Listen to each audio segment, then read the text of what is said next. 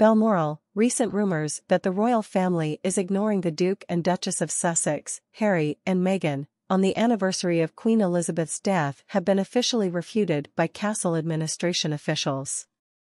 While King Charles plans to spend the day in quiet reverie at the family residence in Balmoral, reports have surfaced that the royal family plans to spend the day without public ceremony.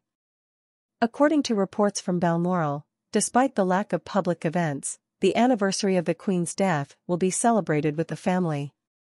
It's not true that Harry and Meghan have been excluded from ceremonies honoring the Queen's memory, a royal source said. According to him, King Charles prefers to spend the day in seclusion, as his mother, Queen Elizabeth, did when marking the anniversary of his father's death. However, representatives of the royal family emphasized that despite the circumstances, family members will gather at Balmoral. Guests will include the Prince and Princess of Wales, the Prince and Duke of Edinburgh, Princess Anne, and the Duke of York and his daughters.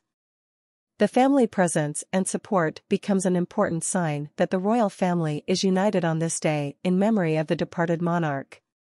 However, an administration source clarified that the limited access to the Balmoral residence is due to its fragile structure and lack of facilities to welcome the public.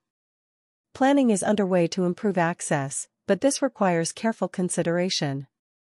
The anniversary of Queen Elizabeth's death was an unexpected turn for the royal family, causing a number of changes in plans and commitments.